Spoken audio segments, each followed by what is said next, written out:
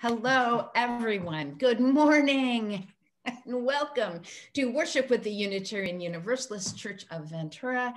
I am the Reverend Dana Worsnop, and it is my great pleasure and honor to serve this congregation as its minister and also to wrestle with the technology trickster gods that have it in for us some mornings. And I'm happy to do that on all our behalf. And I am Worship Associate Sue Brinkmeyer. We welcome you all into this virtual space made sacred by our presence together.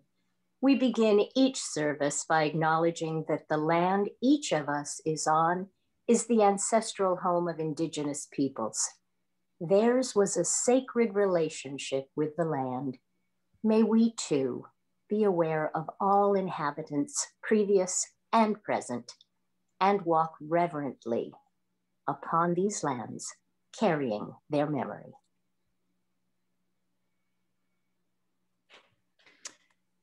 If you have been around very long, or if you are new to us and did a little research about Unitarian Universalism before arriving in this Zoom room, you probably already know about our 7 principles. Our theme this month has been story, and today we tell some of the story of our living tradition, how we keep evolving and growing.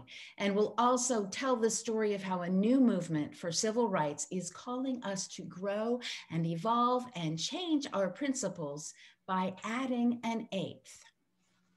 So I invite you all to sit back and enjoy a few stories of this living tradition this morning. So let us now breathe together, opening our hearts to one another and new ways of living our principles, living our faith. Let us at last enter sacred space.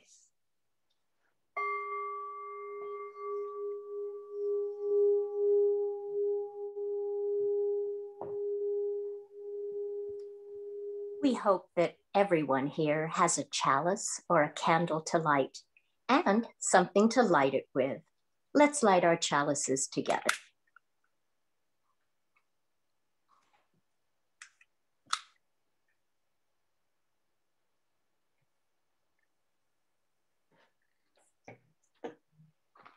We begin our service this morning with words adapted from Reverend Cecil Williams, Minister Emeritus of Glide Memorial Church in San Francisco. We come together in acknowledgement of our need for one another. Some of us need to be heard, but have no one who will listen. Some of us need to be loved, and some of us need to love. Some of us want to change, but it's too painful. Some of us are lonely, but afraid to tell anyone. Some of us are sick of ourselves and others, but don't know what to do about it. Some of us want to be ourselves, but it seems as though other people won't let us. Some of us want the world to be a better place, but feel weighed down by a sense of futility. Some of us don't even know what we want, but hope we can find it here. We come together, sometimes in fear, sometimes in trust, sometimes in pain, sometimes in joy, but always in hope and faith that we can help and strengthen each other in our quest for healing. Come, let us worship together. Good morning. I'm Carolyn, Bjerke, the music director, and I'd like to invite you to join me in singing our opening hymn, I'm on my way.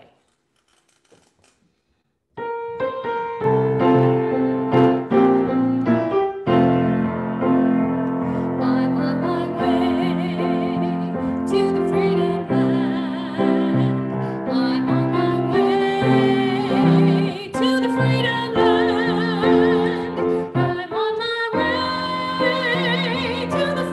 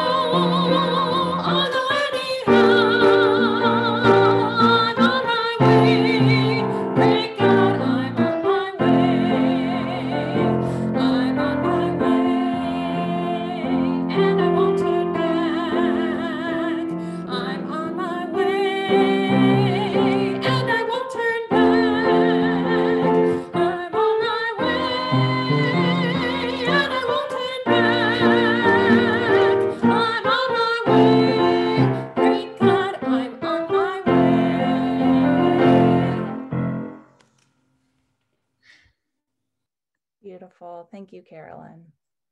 Good morning. My name is Fidelity Ballmer. I'm the Religious Education Coordinator for our lovely and thriving congregation. For today's Time for the Child, we're going to be doing something a little bit different. So today we're sharing a video titled, "What is the Eighth Principle?" And this is a message for all ages that was created by Meg McGuire, and she is serving as the ministerial intern at the Unitarian Universalist Society of San Francisco.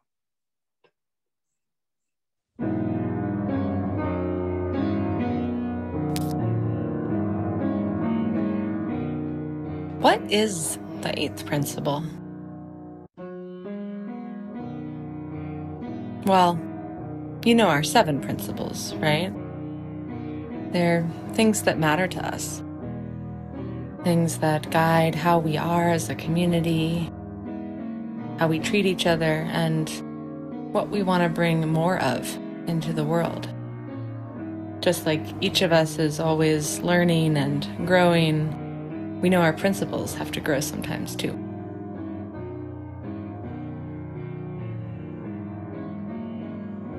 This is the story of the 8th principle. A few years ago, some UU leaders spoke up. They told us these principles we love, they left something out.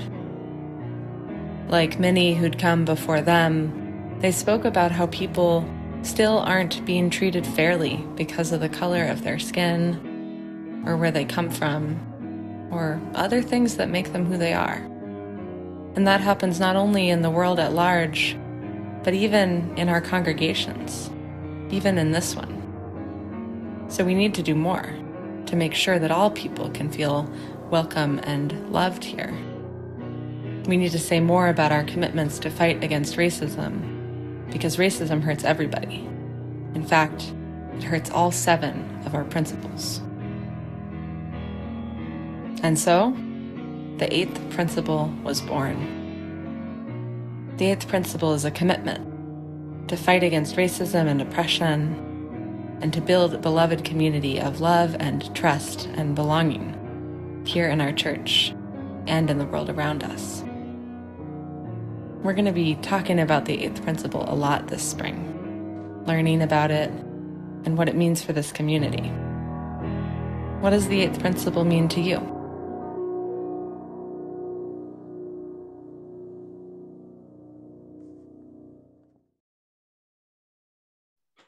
What does the 8th principle mean to you? I've been reflecting on an answer to this question over the course of the last week, and I think back to our previous week in our religious education classroom with our cartoons kids, our elementary schoolers. We had our kids write out messages of hope and inspiration and solidarity with Asian Americans across the US in the wake of various hate crimes. And the messages that our young people put together were filled with hope, care, and support. Every person is important. All people should be treated fairly and equally, and simply be kind. All came up for them as important to share as messages of hope, inspiration, and solidarity. So to me, the 8th principle is a representation of the promise we make to our children that their faith tradition is advocating for and supporting the rights of all groups of people. That's what it means to me. Thank you, Fidelity. So much.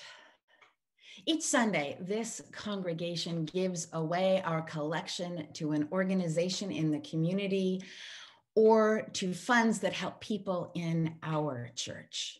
We now invite you to donate online, and you will see the link on the next slide, and hopefully we'll get it posted in the chat as well. Our offering today goes to CAUSE, the Central Coast Alliance United for a Sustainable Economy, which builds grassroots power and strengthens voices throughout the community. CAUSE is working on many fronts to protect vulnerable communities and also to protect our environment. Recently, CAUSE organized coalitions to oppose the expansion of a polluting gas compressor across the street from E.P. Foster Elementary School and the Avenue Boys and Girls Club in West Ventura. This compressor has leaked harmful chemicals into the air, and now there are plans to expand it. Cause is asking for a complete environmental impact report, demanding that Southern California Gas create a plan to clean up toxic soil and shut down the station. That is among their efforts. Here are a couple of more. Cause also provides education to farm workers about wage theft and about rules that guarantee them COVID-related sick time. And on May Day, they organized a car caravan, calling attention to the need for legislative reform to support essential workers and to support tenants who are at risk of displacement as the result of rising rents. Thank you. Thank you so much for giving generously, as you always do. There were no mirrors in my Nana's house, no mirrors in my Nana's house. There were no mirrors in my Nana's house, no mirrors in my Nana's house. And the beauty that I saw in everything, the beauty in everything, yeah, was in her eyes. Oh, was in her eyes. I'm telling you, there were no mirrors in my Nana's house, no mirrors in my Nana's house. There were no mirrors in my Nana's house, no mirrors in my Nana's house. I never knew that my skin was too black, and I never knew that my nose was too black, and I never knew that my clothes didn't fit, and I never knew there were things that I missed, 'cause the beauty in everything, oh, was in her eyes, was in her eyes. Oh, there were no mirrors in my Nana's house, no mirrors in my Nana's house. There were no mirrors in my Nana's house, no mirrors in my Nana's house. I was intrigued by the cracks in the wall. The dust in the sun looked like snow that would fall. The noise in the hallway was music to me. The trash and the rubbish would cushion my feet. And the beauty in everything, oh, was in her eyes, was in her eyes. There were no mirrors in my Nana's house, no mirrors in my Nana's house. There were no mirrors in my Nana's house, no mirrors in my Nana's house. The world outside was a magical place. I only knew love and I didn't know hate. And the beauty in everything, yeah, was in her eyes. Like the rising of the sun was in her eyes. There were no mirrors in my Nana's, no mirrors in my Nana's house. There were no mirrors in my Nana's, no mirrors in my Nana's house. And the beauty that I saw in everything, the beauty in everything, yeah, was in her eyes, was in her eyes. Child, look deep into my eyes, child, look deep into my eyes, child, look deep into my eyes, child, look deep into my eyes, child, look deep into my eyes, child, look deep into my eyes, child.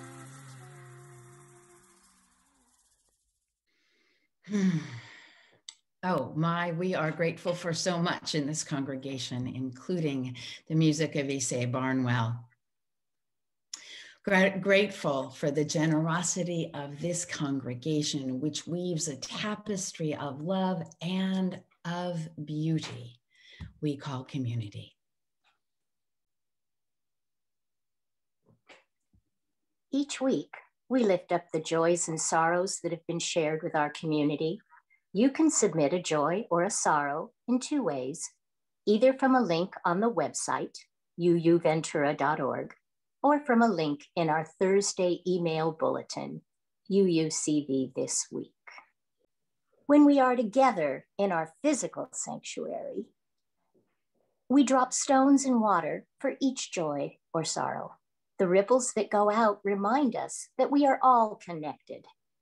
Here, in our online sanctuary we make together today, we see the image of ripples to help us keep that connection. I invite you now to speak aloud or hold in your heart the names of those you wish to celebrate or memorialize, or those who may need the loving embrace of this community.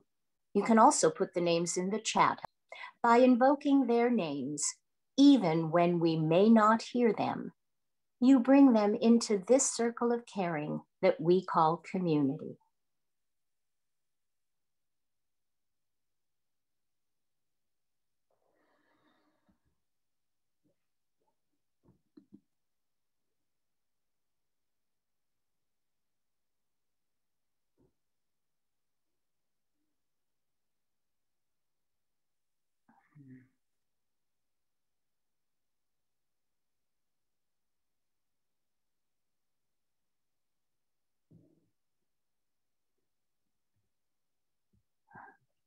We hold these names, spoken and unspoken, in the silent sanctuary of our hearts.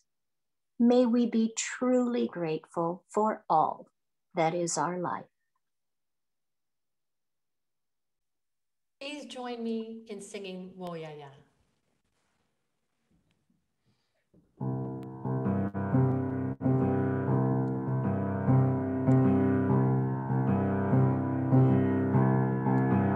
We are going, heaven knows where we are going, but we know within, and we will get there. Heaven knows how we will get there, but we know we will. It will be hard, we know, and the road will be muddy and rough, but we'll get there. Heaven knows how we will get there, but we know we will. Oh yeah, yeah, oh yeah, yeah, oh yeah, yeah, oh yeah, yeah. We are going, heaven knows where we are going, but we know within, and we will get there. Heaven knows how we will get there, but we know we will. Oh yeah, yeah, oh yeah, yeah, oh yeah, yeah, oh yeah, yeah, oh yeah, yeah, yeah, oh yeah, yeah, yeah, yeah, oh yeah, yeah, yeah, yeah, oh yeah, yeah, yeah, yeah, yeah.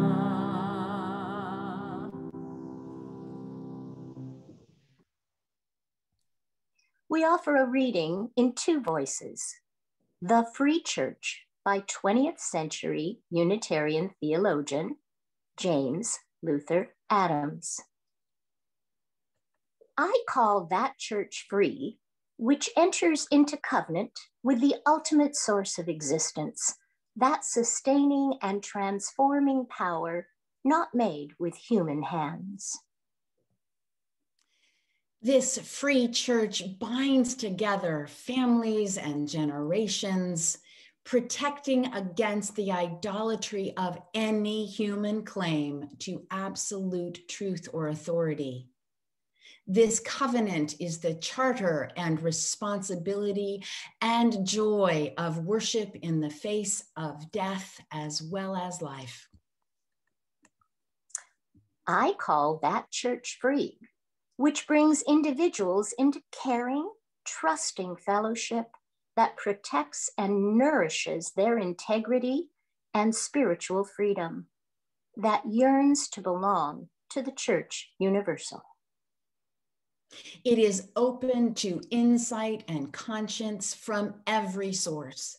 It bursts through rigid tradition, giving rise to new and living language, to new and broader fellowship.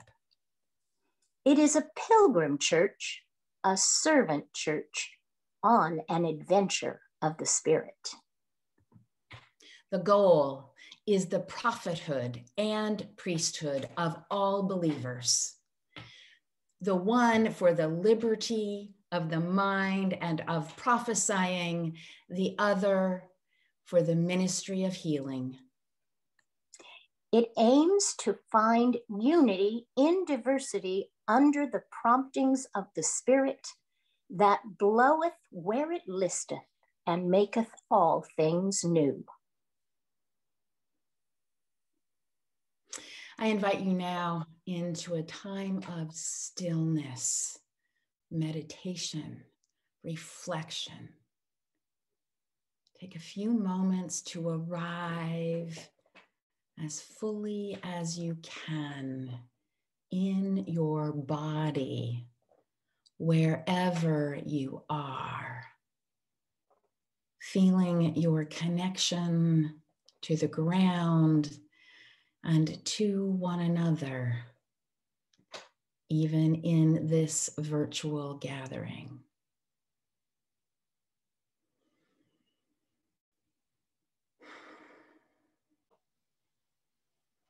How are you learning and growing? How are you building new ways? How are you finding your way through getting there, though you may not always know where you are going? How are you living your faith, your living faith? How has your faith grown and evolved as your human spirit has? Take some time now in silence and consider.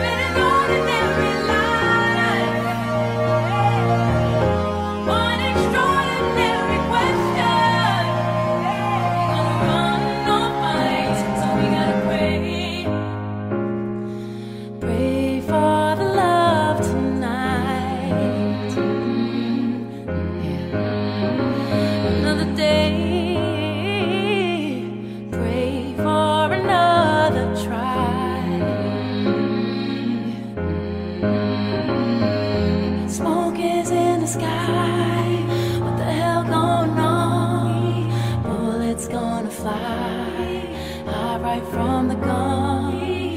Trying not to cry, barely holding on. What the hell going on? Do you know who you are? Do you know who we are?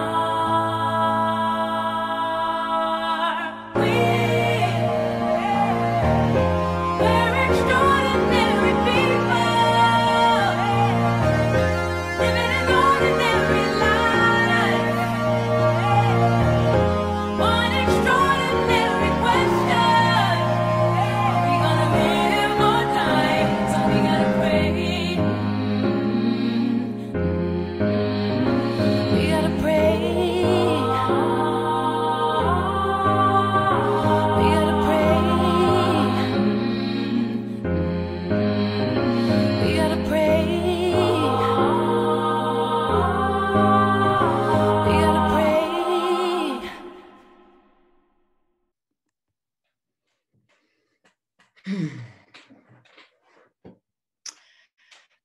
So here we are. I'm arriving here, perhaps finally. I have managed to lead my homilies the last 2 Sundays by talking about evolution. So let's just make it 3. For evolution is a thread woven throughout the stories of Unitarians and Universalists and of Unitarian Universalists. Yes, we were among the first faiths who accepted the truths revealed in Darwin's theory of evolution. Indeed, Darwin himself had some Unitarian roots, and yet it goes deeper than that. We are an evolving faith ourselves, changing and growing as we learn new things. We call ours a living tradition, which is why our gray hymnal is titled Singing the Living Tradition, and the teal supplement is on the other side over here. Our teal supplement is called Singing the Journey, for we don't stand still for very long at all. We indeed don't always know exactly where we're going, but we know where we will get there. Now, our current 7 principles of Unitarian Universalism are 35 years old. Well, actually 36 officially, which means that there are not many of us here who remember by experience what came before. We tend to think of the 7 principles as settled things, though such permanence was never intended. So a little history is helpful here. The Unitarians and the Universalists merged in 1961, officially then becoming the Unitarian Universalist Association of Congregations. And at the time of the merger, there were all sorts of issues to be discussed and negotiated and figured out. A statement of principles was among them. And yet, given all the other matters under consideration, the statement was an amalgam of Unitarian and Universalism that was acceptable to all, though it was not considered permanent at that time either. There were 6 principles in 1961. I expect some of this language will sound familiar, and some of it will be a bit surprising.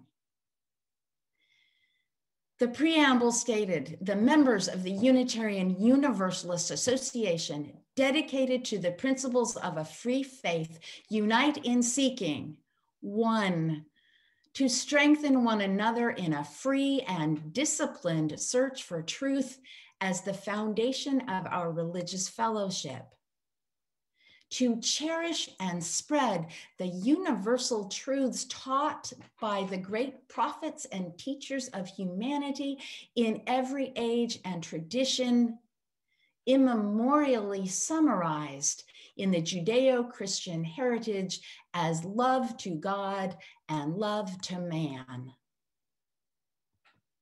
To affirm and defend, to affirm, defend, and promote the supreme worth of every human personality, the dignity of man, and the use of the democratic process in human relationships.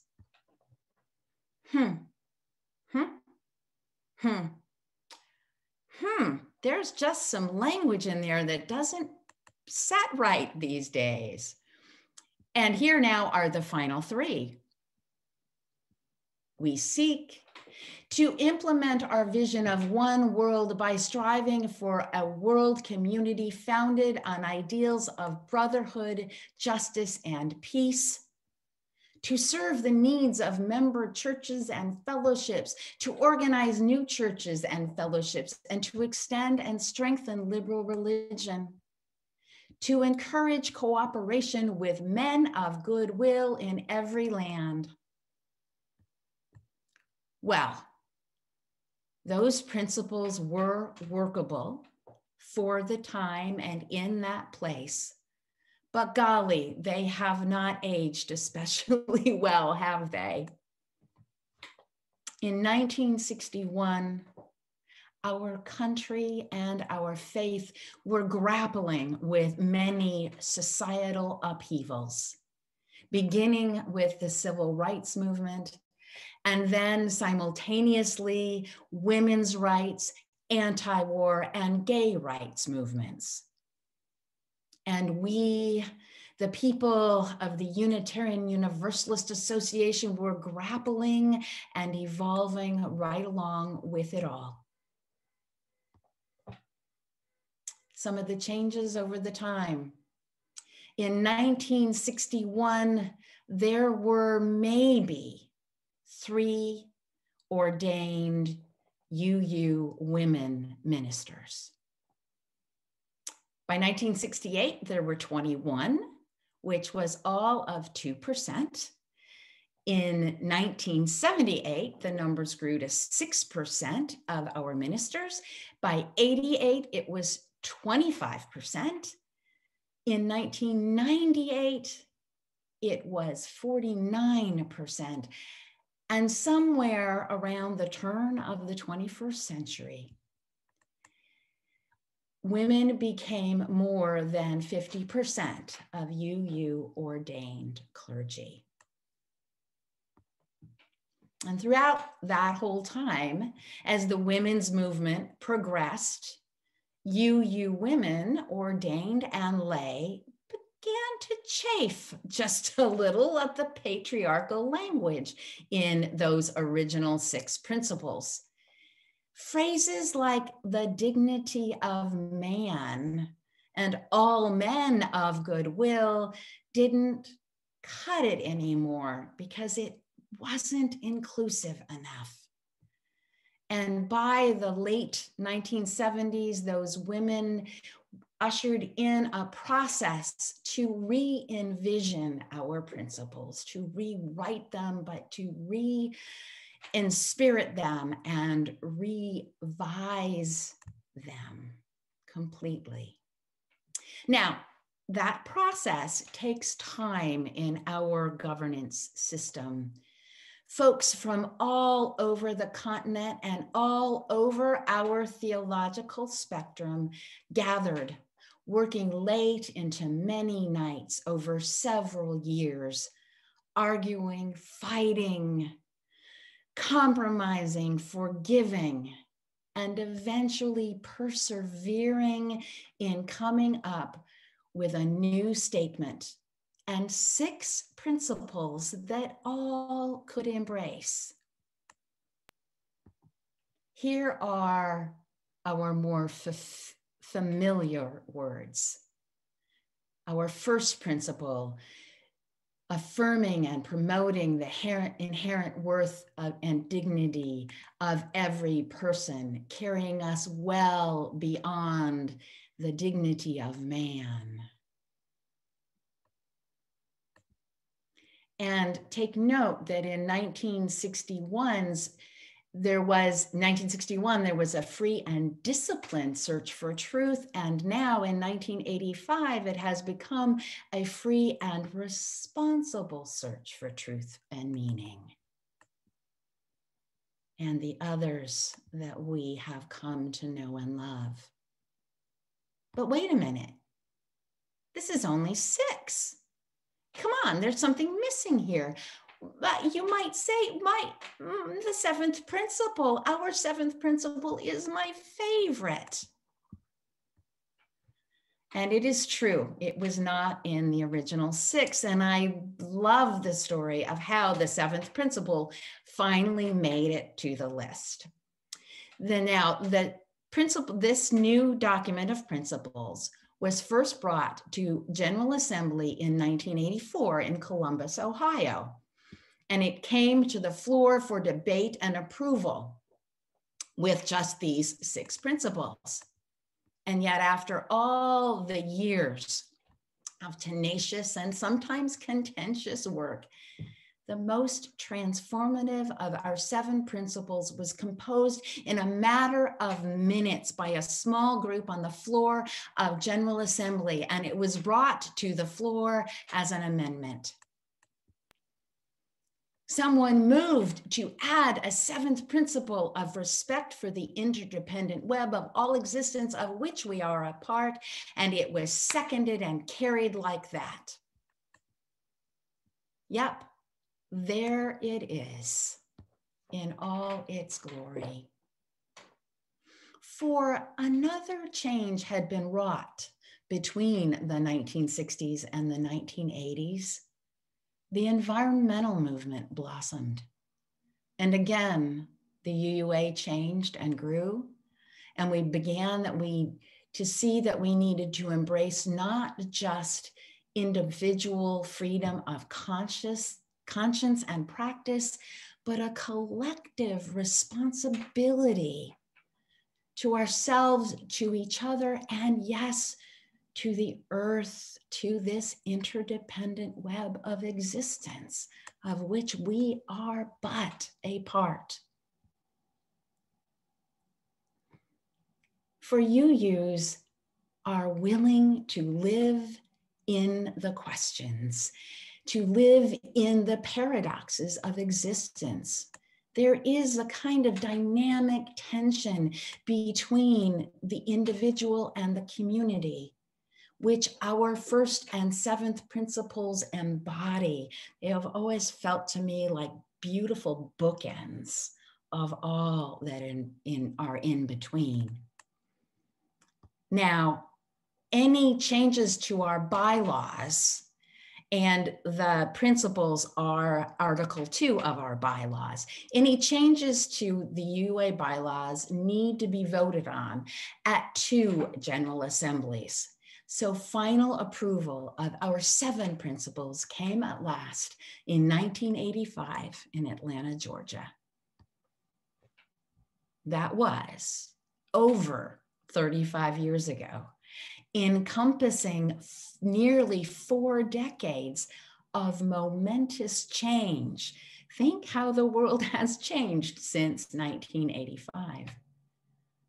And so now there are 2 overlapping efforts to re-envision our principles again after all these years of change. There is an Article 2 study commission considering the whole of the principles, the whole document itself, the principles, the purposes, and the sources all together.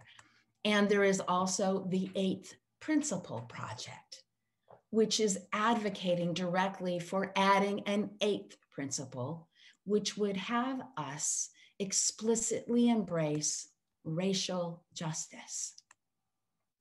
It reads, We, the member congregations of the Unitarian Universalist Association, covenant to affirm and promote, journeying towards spiritual wholeness by working to build a diverse, multicultural, beloved community, by our actions that accountably dismantle racism and other oppressions in ourselves and in our institutions.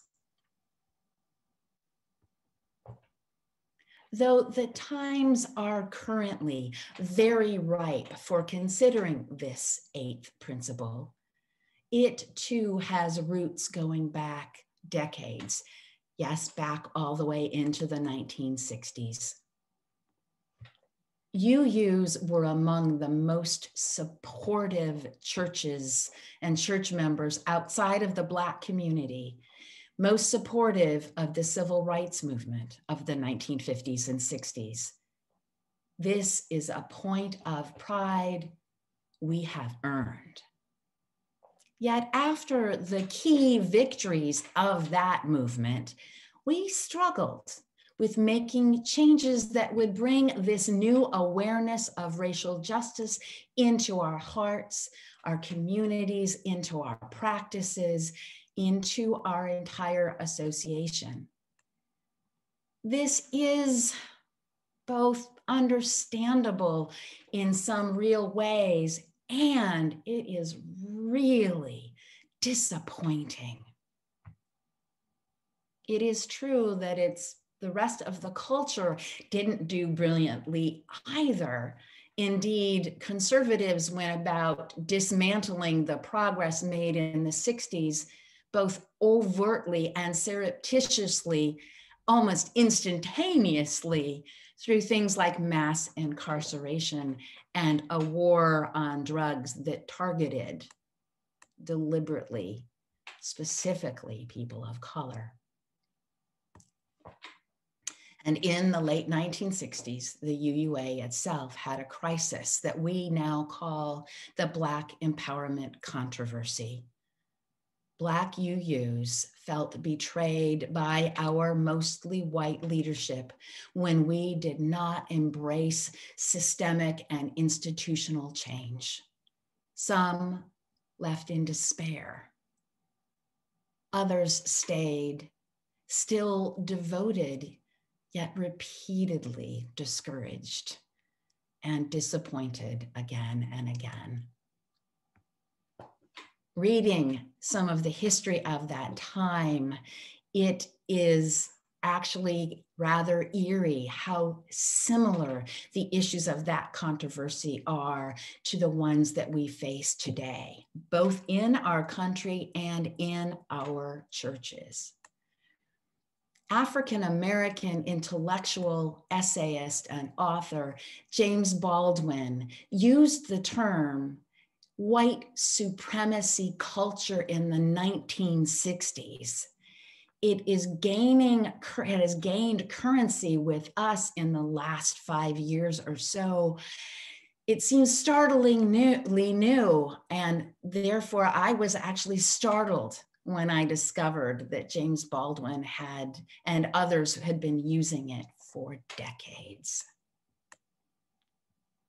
Using it the same way that Ta-Nehisi Coates is writing about it today, helping bring it into our attention again this day. There has been a new civil rights movement that boiled over when Michael Brown was shot by a police officer in Ferguson, Missouri in 2014. And then this movement has been amplified by the murder of George Floyd just a year ago. This new civil rights movement is demanding that we do the work that we failed to do in the 80s and 90s and the first decade of this new century. This has been a national failure on so many levels. though as Unitarian Universalists, we did little better than the rest of us all. People of color who deeply love our faith tradition have stuck with it through all these decades because this is their religious and spiritual home, even as they too often feel minimized and disregarded, as well as they have been telling us feeling gaslighted and discriminated against. Some who have spoken out have even received hate mail from fellow UUs, which just hurts to know. And this is why Blue, Black Lives of Unitarian Universalism, and others have proposed this 8th principle. Some have said that all the ideas in it are already encompassed by the first 7, at least implicitly. But that implicitness has not helped us make real and deep change. Adding an 8th principle means changing our bylaws. So specifically Article 2, and that process does not happen quickly. The 8th principle was first proposed in 2017 at General Assembly in New Orleans, Louisiana, where I voted in favor of it. It was in part a response to a hiring controversy which shook the UUA as an institution that year. A highly qualified woman of color was passed over as a candidate for a significant UUA staff position. The job instead went to a white man, and she was told she was not the right fit. Words which sound like a dog whistle to people of color. This was not the first time something like this had happened to her, and yet this time she was just done. She publicly called out the UUA for institutional racism and discrimination.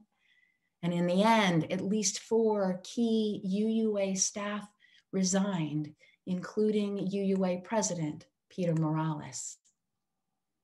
And the people of color in our faith who are told in ways subtle and overt that they don't quite fit, have been telling us since that this is now perhaps our deepest work institutionally and personally. And so the 8th principle has been making its way through our governance process. Yet a groundswell began to surge after George Floyd's murder. And we are today just 2 days shy of the 1st anniversary of his death. So I invite you, the Unitarian Universalist community in Ventura, to learn more about this 8th principle. We have been talking about systemic racism and how white supremacy culture is woven through American society. We have been examining our own hearts and our own church.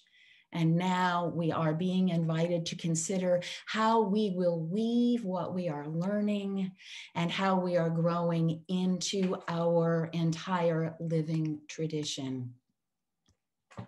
You will soon be receiving an email that is inviting you to an online escape room in the next couple of weeks.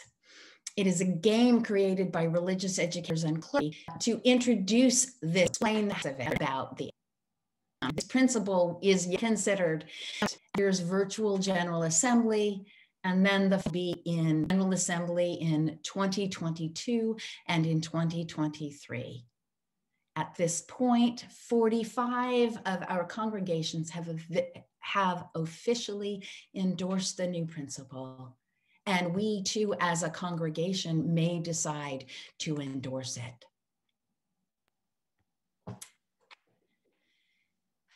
UUs are a lively, engaged, and evolving crew. These are pictures taken from the banner parade that opens GA each year when we are in person. And you see some familiar faces perhaps, and then the UUs from all over everywhere. We are often on the leading edges of cultural change, though not always. Sometimes it is so that we need to be challenged to lean in, to be a little or even a lot uncomfortable. The roots of the systemic racism and oppression in our country are more than 400 years old.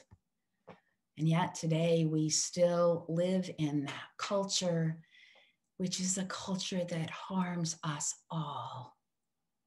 Yet also a culture that people who are white are too often consciously or unconsciously complicit in. A culture, yet it is also a culture that together we may yet overcome. It will take years and decades more to unravel and dismantle structures of racism in our land and in our association, in our churches, and in ourselves. Yet I am grateful to be part of a living religious tradition that wants to be a part of bending the moral arc of the universe toward justice. And even though the road may be muddy and rough, we're willing to journey together in ways we don't always know where they're taking us, but yet confident that we will get there. Heaven knows how, and yet we will get there. Amen. And may it be so. Please join me in prayer. Holy beingness of many names and no name, creative spark which brings forth new possibility, spirit of life which dwells within and among and beyond us this day and always. May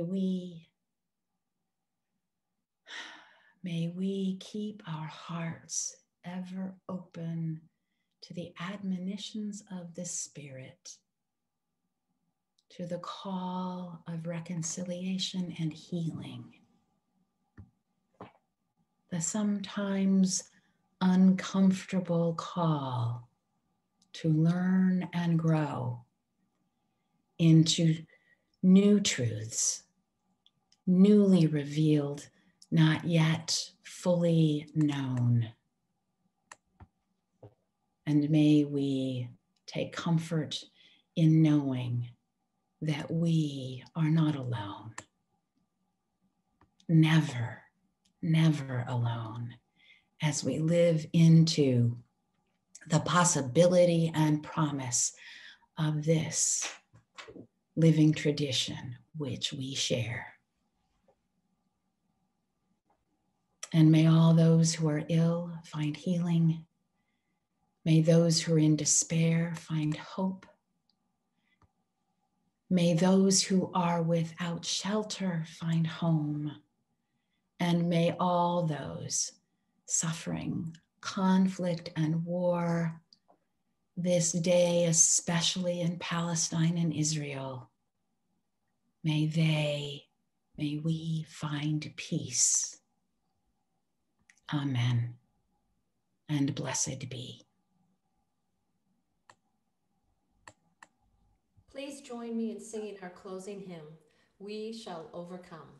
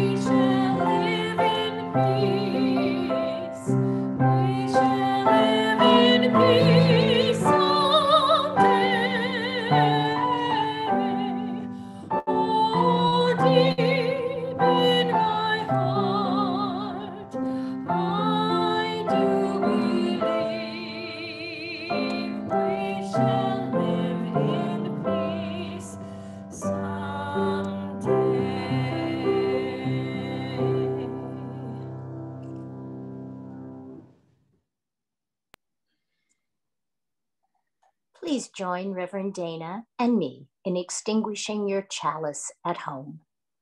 We extinguish the flame, but not the light of truth, the warmth of community, or the fire of commitment. Those we carry in our hearts until we are together again.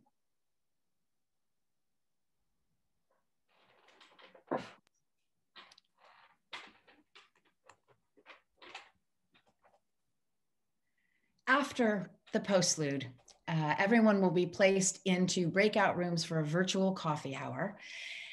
And if you are new among us, I sincerely invite you in. We are going to be creating, hopefully, a connecting room for newer people if you wish to meet with Jimmy Vasquez, our membership coordinator, learn a little bit more about us. And if you wish, you can opt out of coffee hour altogether at this time. I leave you now with these words inspired by James Luther Adams. A living tradition is not simply something we inherit, though it has been passed on by ancestors traced back for hundreds of years. A living tradition must be earned again and again in each generation anew, earned often with dust and heat on roads that can be muddy and rough. And it is also accompanied by a humbling grace that acknowledges that life must grow and learn to continue. And there is always more to learn. So please go forth in peace, go forth in good health, go forth in love. May it be so.